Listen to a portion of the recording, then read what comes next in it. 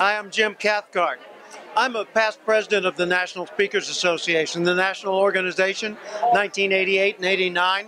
I joined NSA in wait for it, 76.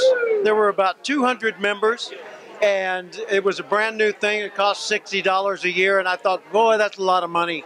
But I decided to pony it up and join. So I did. I was able to hang around my heroes in the field of speaking.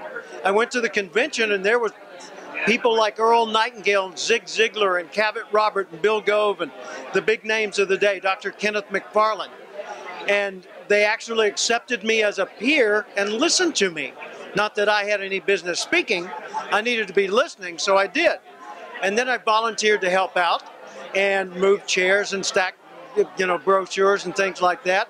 But the more I did that, the better I got to know these people, the more I got involved, and the next thing I knew, I was in leadership.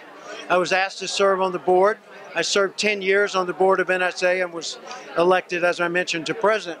And then since that time, I've had the opportunity to come back and serve in many more capacities. My greatest pride, I think, in all my tenure with NSA was being able to create the professional competencies program upon which all of our professional education is built. And that took a long time and a lot of people, so it's not all just me.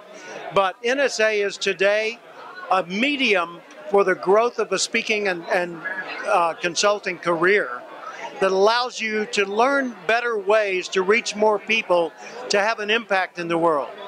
One of the ancillary benefits of belonging to NSA is you get to associate with some of the rarest people you'll ever meet.